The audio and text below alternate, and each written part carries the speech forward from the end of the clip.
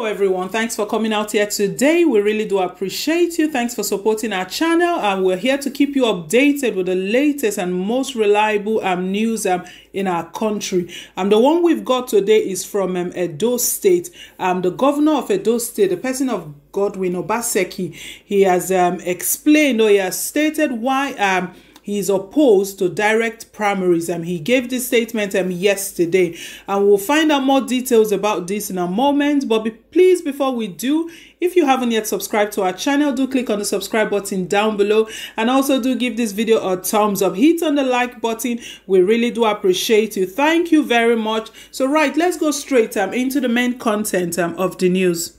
Edo 2020, why I'm opposed to direct primary. Obaseki. Governor Godwin Obaseki of Edo State on Sunday said, as the party leader of the All Progressive Congress APC in Edo State, he opposed the adoption of the direct primary method adopted by the party's National Working Committee because it might trigger a spread of COVID-19 in the state. The Edo State chapter of the APC and the national leader of the party are currently locked in a battle on the mode of primary to be used in choosing the flag bearer of the party. While Edo APC, led by Anselm Ojezwa, said he was adopting the indirect primary method for the emergence of the party's flag bearer in the September 19, 2020 governorship election in the state, the National Working Committee said it had adopted the direct primary option. While the direct primary method involves all card-carrying members of the party, only accredited delegates are allowed to participate in the indirect primary method. Since the crisis broke out, some Nigerians are wondering why Obaseki is opposed to the direct primary method, saying he shouldn't be afraid if truly he is as popular as he claimed. However, speaking with Daily Independent, Obaseki, who spoke through Cursor Osaige, his special advisor on media and communication strategy, said as an extremely popular candidate, he was not afraid of any mode of primary and would defeat any aspirant who slugged it out with him for the APC ticket. He said as the chief security officer of the state, he was opposed to the idea of direct primary now because of the COVID-19 pandemic in the state. According to him, gathering together over 500,000 party members in the name of primary may trigger the number of COVID-19 cases already in the state, a situation he said will put more lives at risk. The governor of Edo State and leader of APC in the state, Governor Godwin Obaseki, is an extremely popular candidate who would defeat any aspirant and contestant the party's ticket in whatever means of primary that is used. The question we should ask is direct primary the better alternative now in the midst of COVID-19 pandemics? If you recall, some people are even pushing for the postponement of the election, but INEC said it had to go ahead because it was constitutionally circumscribed. That is why even when INEC is releasing a policy with which elections within the period are going to be conducted, nobody will do anything now and will not consider the fact that gathering a large number of people together at a point in the name of primary.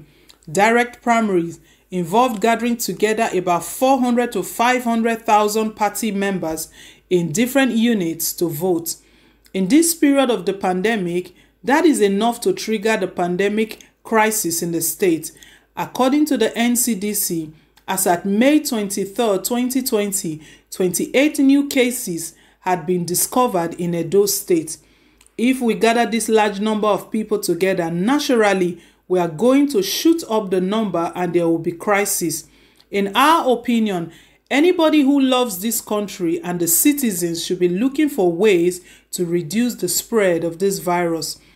Governor Obaseki, as a responsible citizen and chief security officer of Edo State, will not take any action that will put the health and safety of the good people of the state at risk. That is why we are opposed to the idea of direct primary at this period. On the rumors that he may be out of his way from the party, Obaseki also reaffirmed his earlier stance that he had no plans to dump the APC for the People's Democratic Party (PDP), adding that as the state party leader, he was firmly in control of the chapter. I have said it repeatedly that Governor Godwin Obaseki is firmly in charge of the structures of the APC in the state. Whatever rumors out there that the governor is leaving the party is completely false. You don't leave a house that you built and you are in control of, he said. Also speaking, Chief Charles Idahosa, a former commissioner for information in the state, said Oshiomhole could not interfere in the mode of primary as he was an interested party in the crisis plaguing the state chapter of the party. He also urged that if the APC under Oshiomhole could adopt the indirect primary method in 2016, which produced Obaseki as the party's candidate, it would be unreasonable for the party to settle for the direct method at a period the country and the state were battling hard to curtail the spread of coronavirus. On the issue of direct or indirect primary, it is very clear that primary is a domestic issue of a political party. There is a Supreme Court judgment on that. I think Oshiomhole is just too out to do a lot of destruction, just like he did in Zamfara and other states. What surprises me most is that all the leaders of the party are just waiting for him to destroy the fabrics of the democracy of APC. While they are doing that, I don't know. When people try to change a story to suit them, it is very painful. Everybody is aware that on the issue of Edo State, Oshiomhole is a principal actor. In fact, he's an interested party in this matter. He wants Obaseki out at all costs. Oshiomhole was governor in Edo State when Obaseki contested the governorship primary in 2016. The method used was indirect primary and it was held at Øppøş Stadium, supervised by Oshiomhole himself. There was no coronavirus then, but he used indirect primary. Why is he now calling for direct primary at a time where we're all trying to stop the spread of coronavirus in the state? In Edo State, we don't care if it's direct primary or indirect. What we are saying is the fairness. If Oshiomhole is involved, whether direct or indirect, there's going to be problem because he is biased. On the part, Professor Ise Shage-san, chairman of the Presidential Advisory Committee Against Corruption, said that he was in support of the decision of the National Working Committee to adopt the direct primary method for the selection of the party's governorship candidate in Edo State. He said any aspirant who feels he is popular with the party members shouldn't oppose the direct primary method. According to him, it's more democratic. He said, "My impression is that it is the national body that organizes primaries for the governorship elections, not the state executives of the APC. If that is the case, what it means is that Oshiomhole is right. Secondly, in my view, the direct primary in which all party members are allowed to participate is more democratic. It reflects the views and aspirations of all the members in the grassroots. But the indirect primary, which is only delegates are allowed to vote, is subject to manipulations, imposition, and so it is undemocratic. So I prefer the direct primary method, and I believe the APC National Working Committee has the right to determine which type of primary should be adopted.